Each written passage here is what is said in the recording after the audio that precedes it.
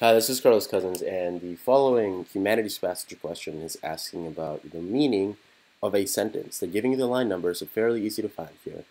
Much is published, but little printed. Let's read a sentence before and after to figure out what's going on. Now, this is the first paragraph. Since it's an intro, we don't need to worry about topic sentences here. There's not going to be any of that. All right, well, the sentence before would be the first anyhow. While we are confined to books, though the most select and classic and read only particular written languages, which are themselves but dialects and provincial, we are in danger of forgetting the language which all things and events speak, without metaphor, which alone is copious and standard. Okay, so we're saying that a lot of people, when they study, traditional subjects, are studying things that are a little bit short-sighted, and they're missing the bigger picture of something that is way more important for every person that would ever study anything, not just the things that you tend to study in school in, I guess, the West, I'm assuming. This is 1854 in America. Let's go ahead and read on. Much is published, but little printed. Okay, here we go. There's that sentence. So what might that mean? Well, if we're missing the big picture and we're only looking at certain things, we're looking at that which is published and not at that which is printed, it seems like we are taking the end product and forgetting what went into creating it, maybe. Let's go ahead and read on that next sentence just to be sure.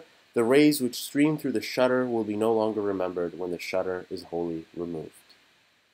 Okay, so now we're saying maybe we're looking too much at the outcome and not the process, and then we will forget about certain things about the world that seem obvious to us now, maybe, once the mediums we use go away, something like that. So what we're talking about is we're not paying attention to the things that actually matter. Go ahead and take a look at this. Thoreau's disdain for the bloom of the present moment.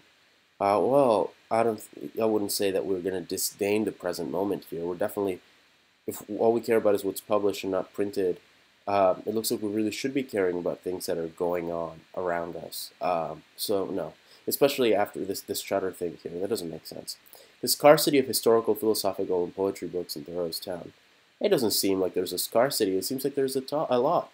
It says we as though everybody here was confined to books. So a lot of people have them. And whether or not they're historical, philosophical, and poetry, I guess he doesn't really care about those things. Because the most select and classic even are missing the point about something important. The fleeting nature of experience that must be appreciated in the moment.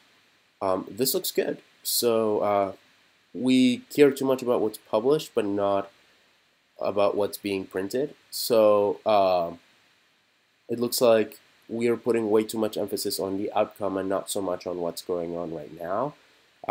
This looks a good answer choice. Potentially that's what he meant. Let's go ahead and read the last. The movement of sunlight throughout the day. Okay, well that would make a lot more sense maybe if we're considering the rays which stream through the shutter, but not quite the point of much is published but little is printed. That makes C the best answer choice. I hope that helps this problem, and happy project.